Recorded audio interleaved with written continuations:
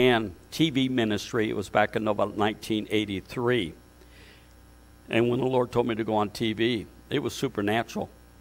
Back in them days, it was $250 for a half-an-hour program. And at that time, the Lord told me, you're going to pay for it. The church won't. And God did. He did supernaturally.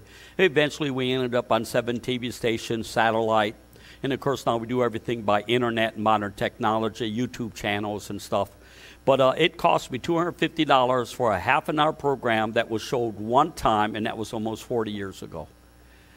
Now, do you realize we live in a day and age, it doesn't really cost you anything to get the Word of God out there globally. And that's not just one time. It's up there. It's archived. I mean, isn't God amazing? I mean, $250 for a half an hour 40 years ago, and now we can put our programming out there. I think I just threw a video up there last night, and I think it has almost 200 people that watched it. I mean, I know that's not a lot, but we're putting word out there, aren't we? And it's global, people. It's global. So we know that we're living in the last times. We know that Paul told Timothy in 2 Timothy chapter 3, perilous times will come. And he gives you a description. And listen, we are in a time, as we get closer to the end, just realize this. I'm not gloom and doom. It is going to get goofy. Why should we be shocked or surprised? It is going to get wild. You better put your seatbelts on, your seatbelt of faith. You better pick up your shield of faith. And we're in the midst of this. Now, a lot of times, I think a lot of people thought we were going to be raptured out before all the craziness happened. I didn't really see that in the scriptures. I think we're going to see a lot of craziness before we're taken out. And actually, the Bible says it's almost symbolic of the birthing pains of a woman with a child. Now, just 7 months ago, my daughter-in-law, Catherine Yulee, when she gave birth to our precious little granddaughter, let me tell you, that was a precarious day. They were wanting her to be given birth on the 18th because that's my birthday and my daughter's birthday, February the 18th. Now it's been 7 months. But thank God she was born on the 17th, because on the 18th we had a terrible ice storm, terrible. But I tell you what, man, that day that she was given birth, I'm telling you what, the mother was in big, big trouble, because the baby was breached. And then she began to bleed. And they couldn't stop the bleeding. And I tell you, we wrestled. I wrestled in the Spirit. I prayed. I know a lot of you were praying with us, crying out to God, taking a hold of God, looking like we were going to lose Catherine and lose little Seraphina. It looked like we were going to lose them. But God turned it all around. And that's why we got to look to God, people. Don't be moved by what it looks like right now, because it don't look good. And don't even look at it. Get your eyes on Jesus Christ. And that's, the Lord told me, I repented of it already. I mean, I took a busload of you down there to D.C., and I was out there shouting, stop the steal at the top of my lungs all day long. I thought it was the Holy Ghost. It wasn't. It was flesh. And the Lord said to me, he said, what are you doing, son? He said, you're not wrestling flesh and blood. Did you know I found a king that says the multitudes will not save the king? Did you know that? The multitudes will not. There was multitudes trying to save our last president. It didn't work. You know where our hope is, our confidence is, our trust is? It's in Jesus Christ. So it's going to get, listen, before everything is said and done, it's like a woman in travail right now. Before this baby comes forth, before the manifestation of the sons of God comes forth, before it's all said and done, it is really going to get weird. Strange. So what do? We keep our eyes on Jesus Christ. I'm not preaching a message of gloom and doom, because our hope is in Jesus Christ. Our life is in Jesus Christ. Our eternity is in Jesus Christ. I think that's why in the last couple of weeks, the Lord's really had me study the subject of heaven. I'm not preaching on that tonight. But when God created the heavens and the earth, that was before the solar system, the galaxy, and the universe. He created the heavenly heavens in the very beginning, because he knew he was going to populate it. And after the resurrection of Jesus, he's begun to populate it, people. Everybody from that believed in the coming of Christ, up to now, that has died, is now walking the golden streets of the New Jerusalem right now. Right now, they're eating off of the tree of life. Right now, they're swimming in the river of life. Right now, they're having a time of their life that we could never imagine. And so, don't get hopeless. Because really, the worst thing that anybody could do to us is kill us. That's it. What a threat. Going to send me to Jesus. What a threat. Yeah, go ahead and send me to Jesus. Well, but Pastor, why do we hang around? Because God's not done yet. God's going to use us to bring many into the kingdom, to disciple them, to burp them, to bottle feed them, and to change their diapers. Ain't that exciting? You know, I forgot what it was like to have little ones until Serafina came along and oh, God help. But this morning we're begin there, and we didn't get very far in Ezekiel 37, where it's talking about the valley of dead bones. We're not going there tonight. We're going to the book of Revelation chapter 19. But this morning we're talking about a valley full of dead bones, which was symbolic of the house of Israel that had been scattered, destroyed. Jerusalem was destroyed. The temple was destroyed. Everything in their culture was destroyed. And it looked like there was no hope, no future. But Jeremiah prophesied in 70 years, he said, God will gather you together and bring you back. And you know what? God did it. Well, I just found out this morning, I didn't know this. My daughter told me that a guy was preaching, and he mentioned that from the time that Israel became a nation up until the time that finally Jerusalem was declared to be its capital was 70 years. Did you know that Trump did that? When Trump declared Jerusalem is the capital of Israel, it was 70 years. Now, I think there's something symbolic about that. I really do think we're getting close. I think that's what we're seeing. I think we're seeing the devil lose it. I think we're seeing the devil panic. I think we're seeing the enemy. He knows. He knows the manifestation of the sons of God is about to happen. And in Ezekiel 37, when the valley full of dead bones, and he said to the prophet, can they live? And he says, Lord, thou knowest. He knew there was no way that army could ever live again without God's divine intervention. I tell you, the body, the bride, the church will never be what God's called it to be without God's divine intervention. God's going to have to do this. And I've got good news for you. God is going to do it. God is going to do it. God is going to bring together his bride. She's going to be without spot or blemish or wrinkle or any such thing. And matter of fact, we want to jump into the future tonight. And I don't know how many years this is into the future, but let's just go into the future in Revelation chapter 19. And we can see the fulfilling of this promise. God is good. God promised the day would come when the seed of the woman would come and crush the head of the serpent. How many know it happened? God promised the day would come when the Messiah would suddenly come to his house. How many know that happened? God promised the day that a man would rise up and he would heal the sick, cleanse the lepers, cast out devils, and raise the dead. God prophesied the day would come when a man would who was God himself, Emmanuel, would take our place on the cross and take our sins and die for us, but he would rise again like Jonah coming out of the belly of the fish in 3 days. How many know it's already happened? I tell you, take great hope. Everything God said is going to happen. It's not going to look like it's going to happen. It's not look like it. It's going to look, whoa, really, really bad. But God's going to show up. And God's going to show up and show off in his bride.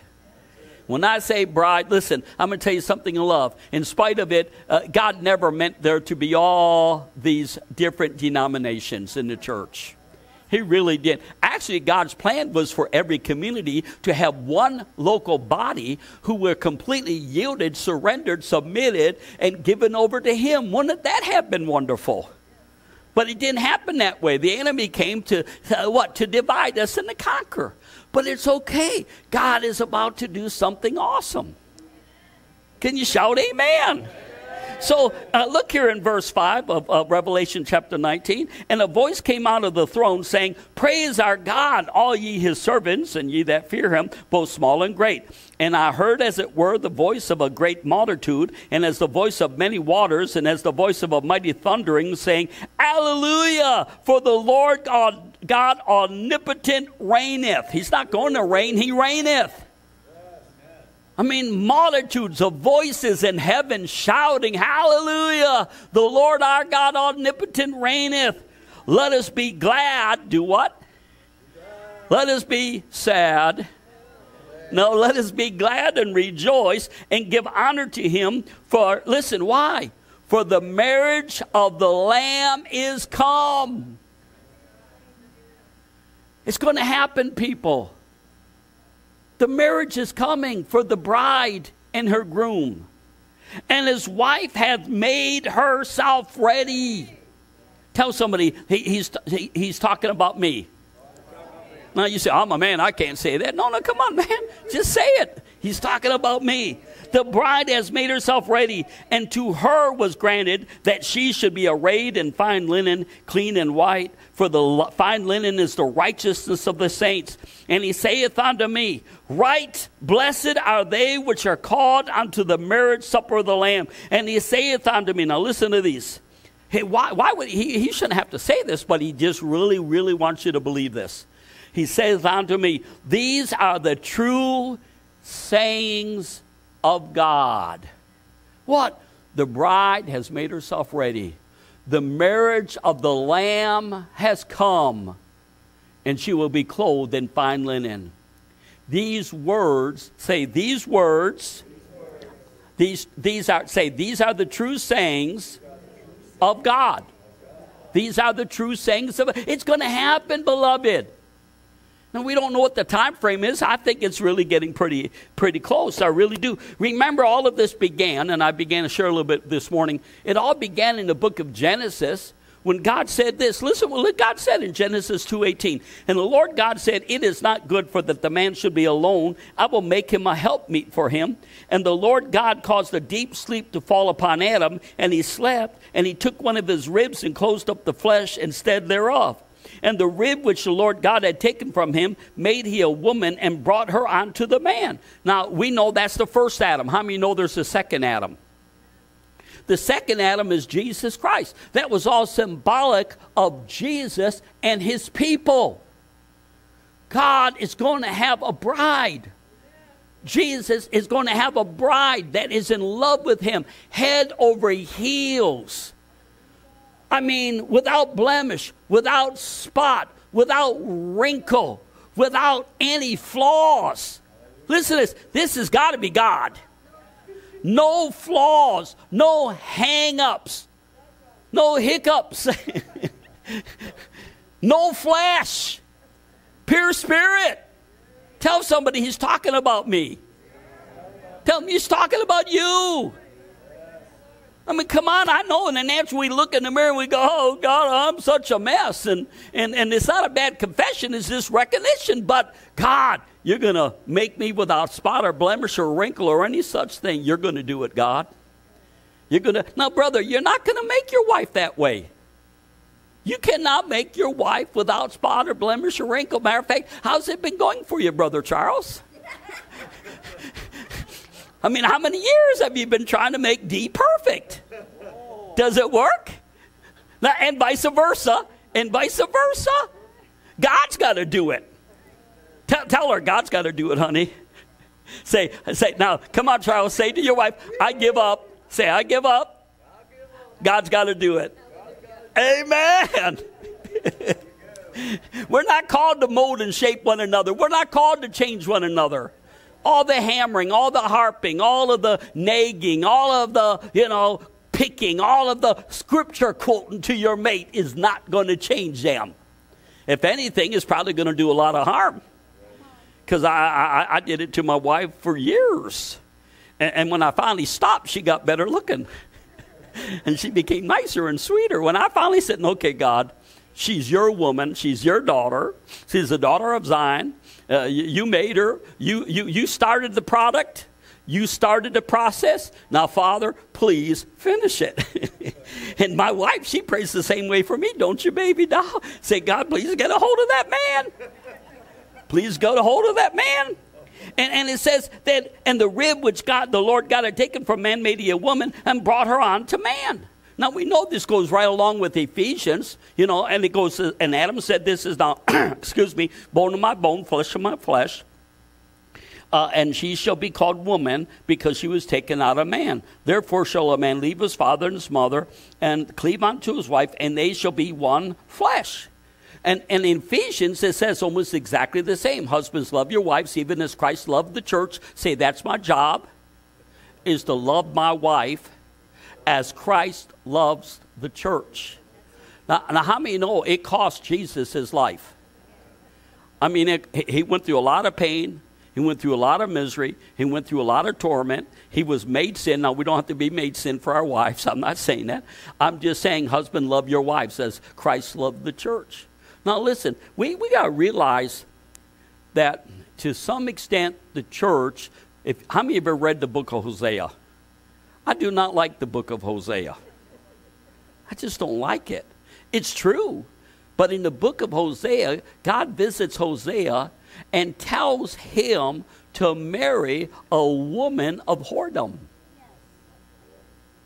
Gomer. What a name. God told him. He said, I want you to marry Gomer. And she's basically a prostitute, a harlot. He said, and she is symbolic of my people that I'm going to redeem.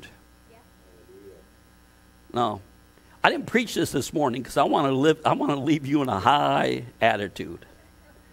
But the Bible says, you adulterers and adulteresses, knowing not that friendship with the world is enmity with God, therefore who shall be a friend of the world is an enemy of God. I hate, you know what a harlot is? She sells herself for money or for things. I'm telling you, I believe right now to a great extent, the church is a harlot.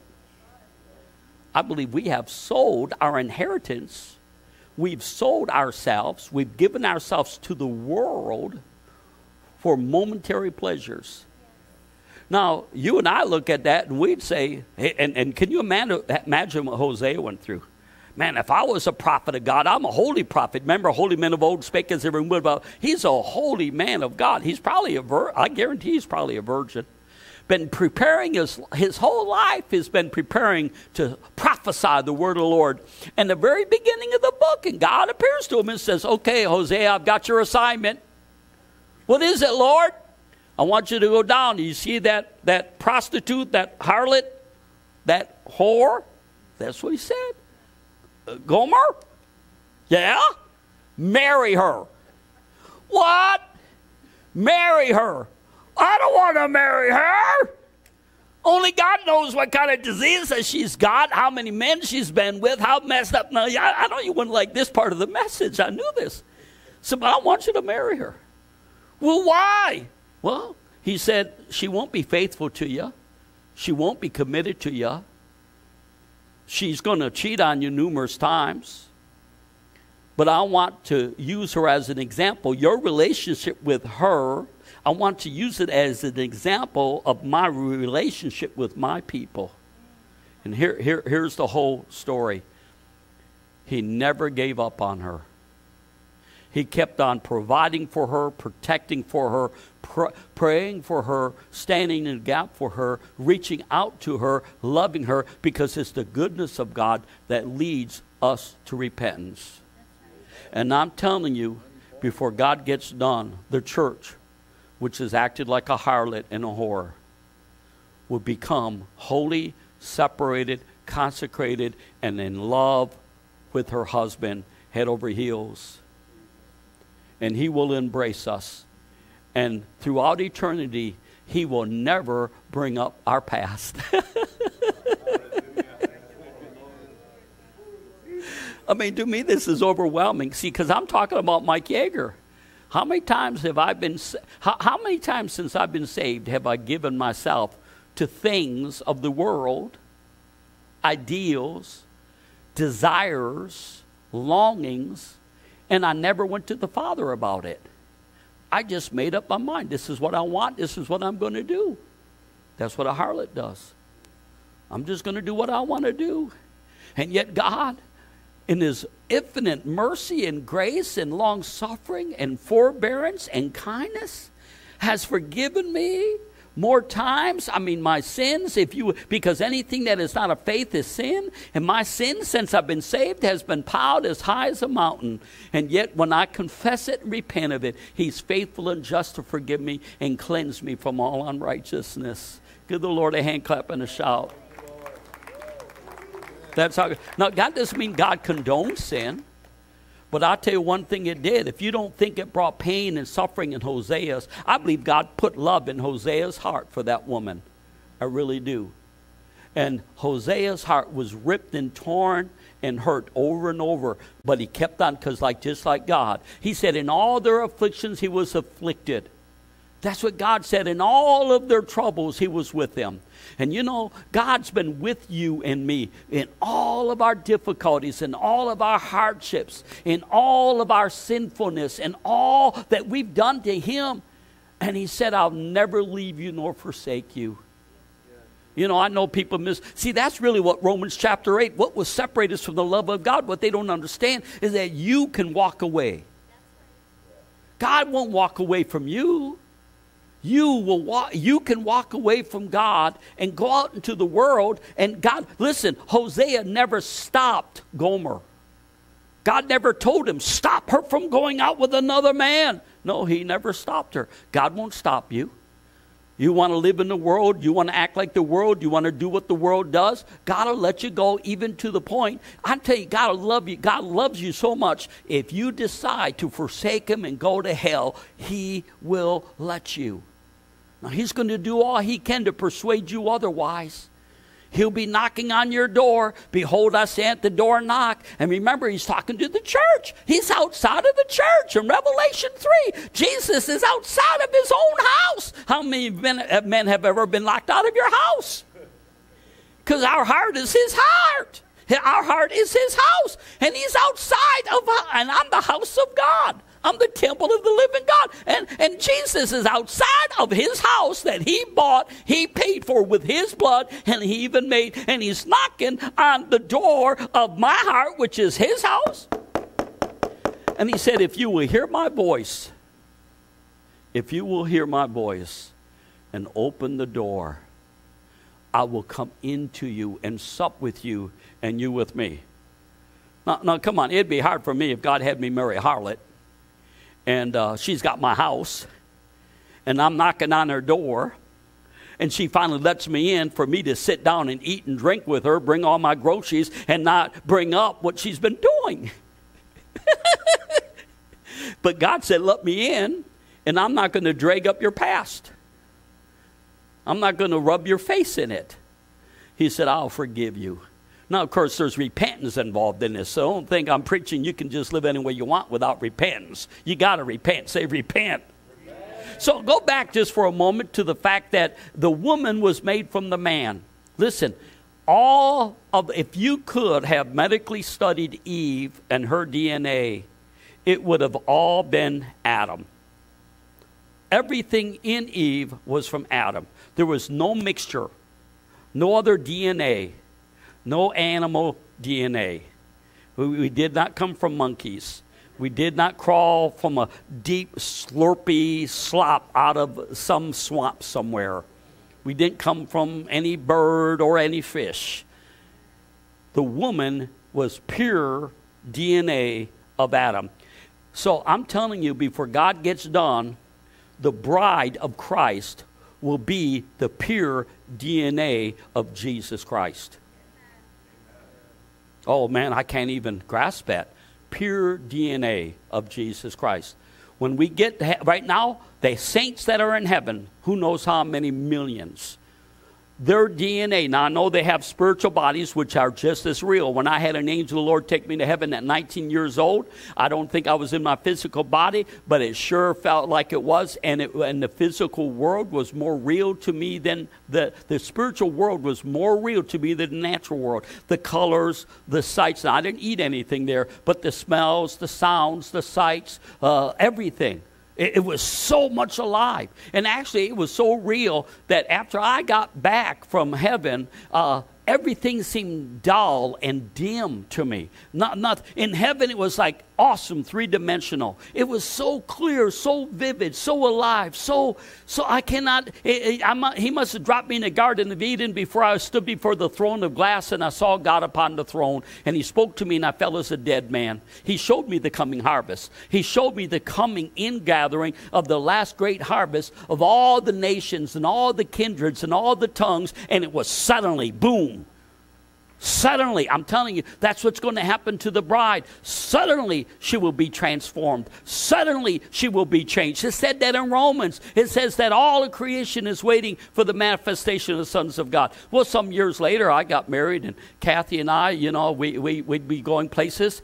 And from that time up to the time where my wife would say to me, honey, because I'd be going through Chicago, and here's this big old sign, and I'd say, baby, what does that sign say? And she'd say, you need glasses, you need glasses. I said, I don't need no glasses, but I needed glasses. But see, part of that came from the fact that when I went to heaven, everything was so vivid, so real, so alive, that when I came back into my physical body, whether in the body or out of the body, I don't know, everything was dead. I can't explain it to you.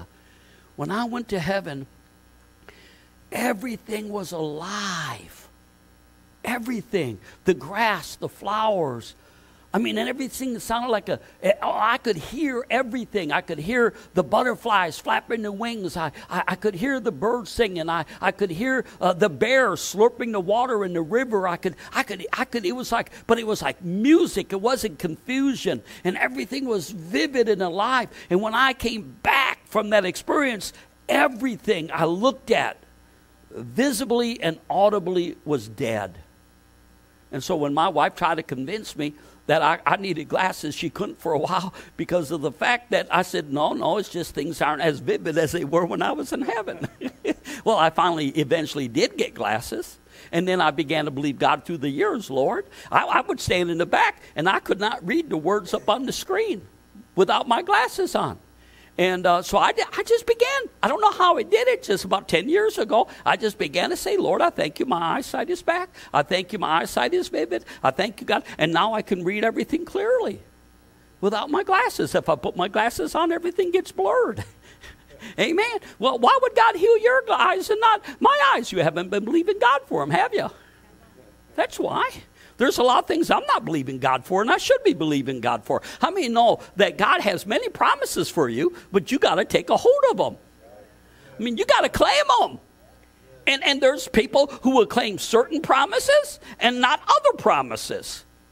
And you'll claim this promise, and you'll have wonderful testimonies because you claim the promise. And see, all of these promises is God. Listen to me. It's the wedding gift that Jesus has given to you. Healing is a wedding gift. Deliverance is a wedding gift. Do you know, I even believe the fruits of the Spirit are God, the gifts of Jesus to his bride. He wants his bride to have lots of joy, right? So he says, I want my bride to have some joy. Be joyful. I don't want a sad bride. I want my bride to be full of love. So I'm going to give her some love. I want my bride to be full of peace. You're a pretty good-looking bride. Lord, give them peace. I want my bride to be full of patience and kindness and gentleness and meekness and long-suffering and forbearance and self-control. And these are gifts that God has given to you. Did you know repentance is a gift? Don't kick away repentance. When God, matter of fact, in Hebrews 12, it says, when you're chastised, you ought to rejoice because it means you're legitimate. God don't chastise those who aren't his people. You know, just like if you had a child acting up, I'm not coming over to spank your child. That's your child. And if God disciplines you and corrects you and convicts you, you ought to grab that. I'm so glad that God convicts me. I'm glad that God, now of course, God's going to bring conviction, but then the devil is going to try to bring misery. So don't let the devil take you from conviction into condemnation. You got to forgive yourself. Amen? And so the bride is going to have the DNA of heaven. Now, the cry of my heart for the last couple of weeks has really been for the body of Christ. Tonight, I ran off a sheet of paper that with all kinds of prayers in the church for the church. And that's what we were praying for an hour tonight. We were praying for the body of Christ globally. Asking God to give her a spirit of wisdom and revelation and understanding of Him. That they would have enlightenment in the knowledge of the revelation of Christ. So that's how we were praying. But Jesus prayed an amazing prayer for His bride in John 17:21. That they all may be one as thou, Father, art in me, and I in thee, that they also may be one in us, that the world may believe that thou hast sent me. And the glory which thou gavest me I have given them, that they may be one even as we are one. I in them and thou in me, that they may be made perfect in one, that the world may know that thou hast sent me and hast loved them as thou hast loved me. Notice, the very last thing Jesus prayed before He's headed to the cross, He's going to be betrayed in chapter 18 by Judas. His disciples are going to run from Him. And the very last thing He does is He prays for His beloved bride. His beloved bride. You know, at this moment, it's hard for me to conceive that the day will come when I'm going to just leave this old earthly, it's called this mortality, we'll put on immortality, and this corruption will put on incorruption. And I'll be changed like a caterpillar into a butterfly throughout eternity. But it's real, people. Remember, we just read, these words are true and faithful. The bride will be making herself ready, and there will be a marriage table, and those who die loving Christ will be at that marriage table. Will you reach up and grab that tonight? That's going to be you and I. And the sufferings that we are going through in this life right now, whatever it may be, and I know there's a lot of suffering, there's a lot of pain, there's a lot of us have been, feel like we've been pulled through a knothole, they used to say. Been to hell and back. But I tell you what we've been through, sister, is nothing compared to the glory that shall be revealed in us. So don't give up. Jenny, never give up. I just hear the Lord tell me to say that. My daughter, never give up. Never give up. Never give up. The devil wants us to give up. But just spit in his face. And say, I'm not giving. Matter of fact, I'm just going to hang around to make you miserable, devil. Even if God gives me an opportunity to come home, I think I'm just going to hang around to make you miserable. Okay, so what's another 10, 15 years of misery in this earth? I'm just going to make you miserable. Amen. And so there is this that what God is doing inside of us. And I know that right now the church is far from God's plan, but we can see what God's plan is by looking at the book of Acts. And the latter house is going to be greater than the former house. That's another thing I can't comprehend. It's not talking about the natural temple. Listen, the Jewish people are never going to be able to build a temple like Solomon built. You know how much gold was in that? You know how much silver was in that? You know how many precious jewels were there? And they're never going to do that again. So it couldn't be talking about the natural house. It's got to be talking about the church of God. The latter house will be greater than the former house. That's got to be the body. Now, here's what's really, and I believe really that, how many know that God likes to shock people? He really does. He likes to surprise people. He likes to just show, what do you think He did to the whole world through Pharaoh in Egypt? Man, He shocked them. I mean, the Red Sea, come on. The Red Sea standing up on end and congealing, and they walked across on dry side land. All of the Nile River and all the drinking water of the Egyptians turned to blood. Come on, fire and hail coming down at the same time. You ought to read the book of Revelation. God is going to really shock and awe this world. And if you look at all the plagues, you know, the 4 horses and the 7 trumpets and the seals, you know, all of that is, you know what that's all designed to do? To get the world to repent.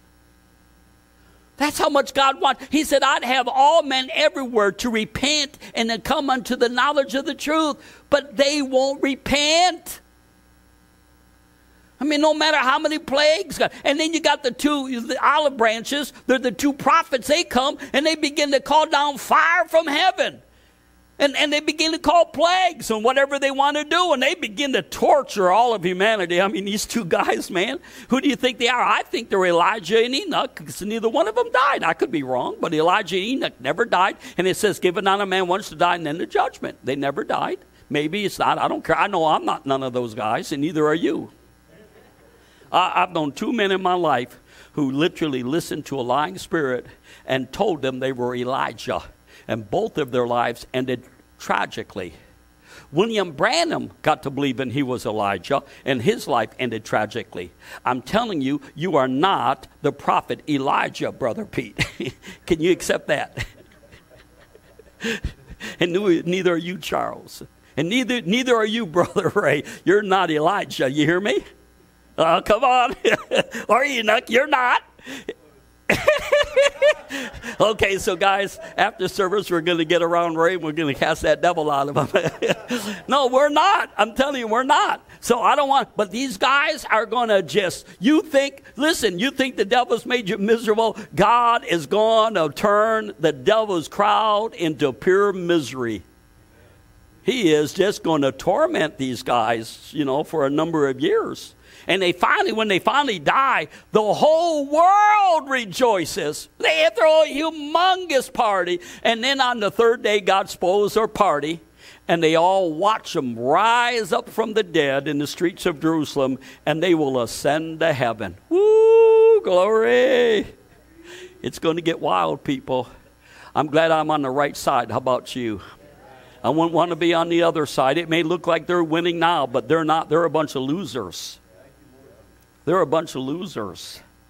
And so what kind of church is Jesus coming back for as we get ready to close? A holy church, a submitted church, an obedient church, a committed church, a faithful church, a church in love with him, head over heels, a church sold out and dedicated to God's will, a church full of truth, full of the word, full of revelation, full of faith, full of love, full of joy, full of peace, full of power, full of revelation knowledge, full of God's goodness, full of patience, full of light, teachable, humble, meek, surrendered. A church that cries out from the innermost being, not my will, but let thy will be done. Grab that tonight. Do you want to be that kind of church? You know, now how is God going to do this? Well, first of all, Ephesians 3:20. Now unto him that is able to do exceedingly abundantly above all that we could ask or think. God can do this, people. And God will do this. 2 Corinthians 9:8. And God is able to make all grace abound towards you, that you always having all sufficiency in all things may abound to every good work. Jeremiah 32:27. Behold, I am the Lord, the God of all flesh. Is there anything too hard for me? Jude 24. Now unto him that is able to keep you from falling, and to present you faultless before the presence of his glory with exceeding joy. Grab these truths. These are promises. God said, now unto him that is able to keep you from falling, and to present you faultless, pure, holy before him, the presence of his glory, with exceeding joy. In Ephesians 1:19, and what is the exceeding greatness of his power to usward who believe according to this working of his mighty power. Jeremiah 32:17, our Lord God, behold, thou hast made the heavens and the earth by thy great power and stretched out arm. There is nothing too hard for thee. Lord, nothing. You can transform me instantly. And I say, Lord, do it. I say, Lord, do it. Transform me. change me. Romans 16:25, last verse. Now to him that is of power, now of him that is of power to establish you according to my gospel and the preaching of Jesus Christ according to the revelation of the mystery which has been kept secret since the world began. Now to him that is of power to establish you according to my gospel. Paul said, now unto God who's able to take what I've been preaching and teaching and declaring, and he's able to perform it. He will do it. He will do it. Let's reach our hands towards heaven. Father, we accept your word as the absolute truth. And we surrender and submit and yield to nobody but you. And Lord, we say, have your way, have your will in our lives, in Jesus' name. And everybody says, amen.